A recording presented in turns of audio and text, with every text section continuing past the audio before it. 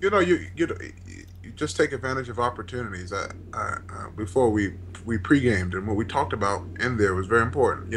As a kid, you have enormous power to decide what you want. Right? I want toys. I want candy. I want to watch cartoons. You could act up in Walmart if you wanted to for about 5 or 10 minutes, and hopefully get the candy that you wanted.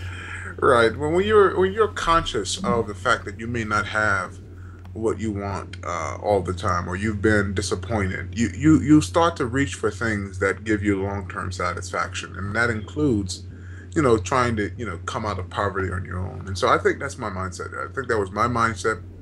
Not to mention that I was always a peculiar young man who liked to have conversations with older people for most of my life. So I mean, I was also very off and weird.